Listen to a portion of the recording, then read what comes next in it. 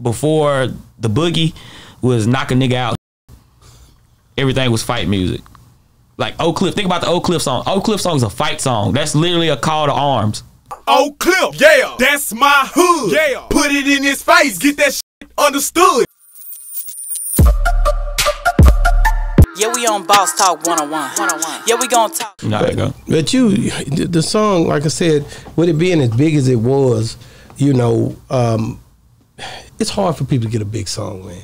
I've been noticing that. It ain't as easy as people would think. But the thing is about I'm telling you, everybody rapping, but the big song movement, where is it at? You'll get that one I remember. Because pow, it's not, pow, it's, pow, pow. You know, but that it's not Sexy Red or but something. There's no focus on music. It's more focus on make something that's cool and then get on the internet and be popular.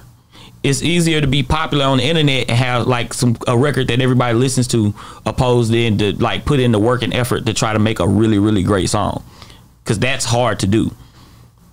I haven't been able to do it twice. That's how hard it is. Man, Pharrell did "Cause I'm Happy." That was a huge song.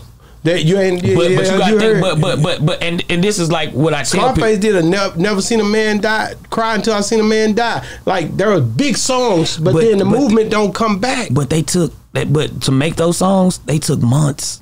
Like those songs took months. Those songs took thousands and thousands of dollars to make those songs. Nowadays, people will record. It take $1,500, get a Pro Tools set up, computer, record a song.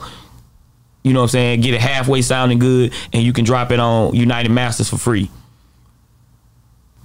Go shoot a video for $350, $400, then drop it on YouTube. Bone, what's the big song out right now?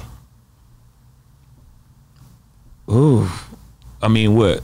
You have to ask where, and just period.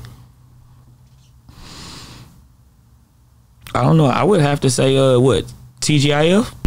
It's 7 p.m. Friday. It's 95 degrees. I ain't got no nigga. I would say TGIF, but I'm in the club a lot, so you have to like TGIF. You have to excuse me. I'm in the club a lot.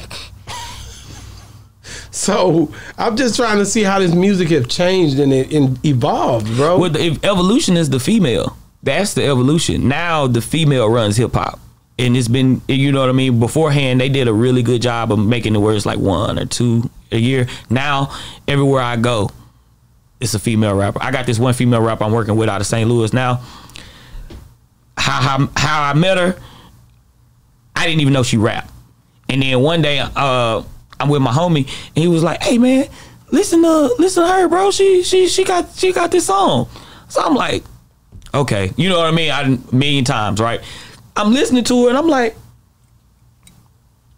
well, I'll be damned. You know, like this is actually dope. So I actually I paid for a studio time so she could go to the studio, recorded it. She was just been like rapping in the house, finding beats on YouTube, rapping in the house. She had never recorded before.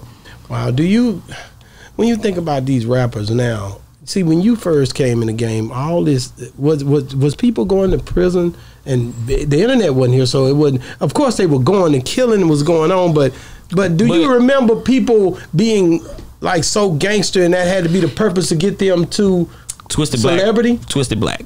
He's the only one. Twisted Black. No, I'm just saying Twisted Black is an example. So yes, like Twisted Black was hot as shit, and all I remember after Twisted Black in jail. I don't know what he went to jail for. You know what I'm saying? I don't think he did it. You ask me, but all I know is he was. I don't know what he went to jail for. I don't think he did it. You know what I'm saying? But he was definitely. I can remember we used to be out here. You know what I'm saying? Till my cup, I'm a po. Oh yeah. Ride 20 something under my caprice. I'm a fool. Like I can. I'm a stud for the bros, catch hate from the guys, still slam tatted dough. Nah, they super. Literally remember, like, damn man, you know what I'm saying? And then all of my partners was from Fort Worth, so they were super geeked. Like, no, Twisted is, you know, Twisted the guy. So, yeah, the gangster been going on, been occurring. And then you gotta think about what the early Dallas music was. It was all fight music. Explain that. Tussle. I'ma do something bad. I'm gonna do something bad to you. It was all fight music. Everything that Dallas artists made, like a Dallas artist, everything they made before the boogie was knock a nigga out shit. Everything was fight music. Like Oak Cliff, think about the Oak Cliff song. Oak Cliff song is a fight song. That's literally a call to arms. Oak Cliff, yeah, that's my hood. Yeah, put it in his face, get that shit understood. It's really true when you think about it. It's a call to arms. It's basically telling everybody else in Dallas, this is where I'm from. I'm from Oak Cliff. F you niggas. What's up? And that's what it is. Damn, man. So I sometimes think about it, man. Like, do you think, okay, you look at Rain and you look at the different people that managing these artists. Where's the money at? Where's the bag of money at? Is there money in the music like that? Yes. Trying to build an artist up from nothing. Yes. How do that artist maintain money? If they're not doing shows, if they're waiting to South by Southwest to only perform there and then wait a whole nother year, is it in the streams? No, streaming don't pay nothing. That's what Snoop Dogg said. I just got it. I'm embarrassed to tell you what I just got like my royalty check like today. Horrible. I'm embarrassed to tell you. I wouldn't even. Don't even put it out there, bro. I'm not, because they're not gonna embarrass me. Oh, this for me motherfuckers to be like, you know. No. Why do you think that the streaming is such? Why did they do it like that? They set it up on purpose because whenever you get a chance, watch go to Paramount Plus and watch I forgot what the name of it is, but it's a documentary about how it was this packaging plant in North Carolina. The packaging plant that was making all the CDs, and it was a nigga in there stealing all the CDs, where he got cool with some niggas on the dark web, and he started giving them all the music early before release, and that's how everything just kept getting leaked. You know how everything was always leaked. It was a leak, and they started believing it was this one nigga in North Carolina that was leaking everything. He was leaking everything. So because of those leaks, and they couldn't figure it out, and niggas was losing money.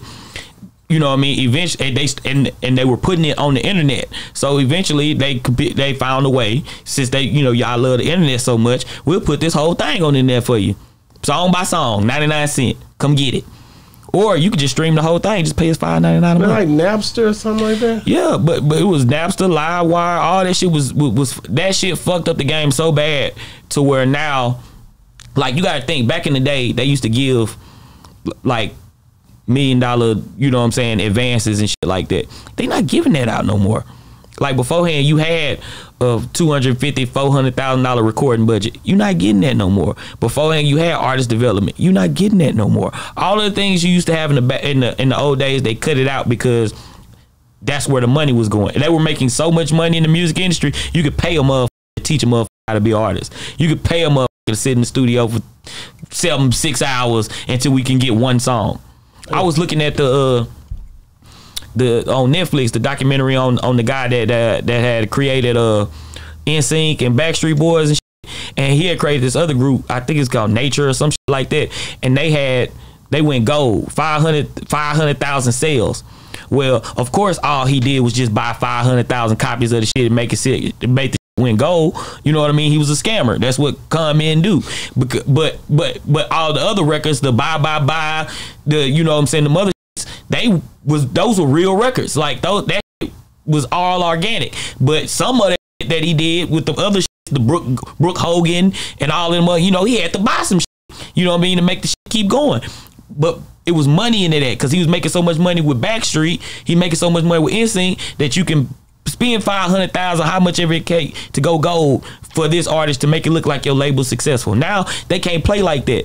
Like I said, you know, Lior went from Def Jam to Warner, now to 300. You know what I mean? Like, you even look at Drake's situation with Universal to he did the 10 million with Warner, and now he got ownership with gambling and shit. Like, artists couldn't do that beforehand. You know what I mean? Like. Like being able to maneuver like that. So it's options. It's good and bad for artists starting out. It's a rough turn, but if you can make it to where you have some longevity, then you can find yourself into an ownership position a lot faster than you could before. Yeah, we on Boss Talk 101. Yeah, we gonna talk.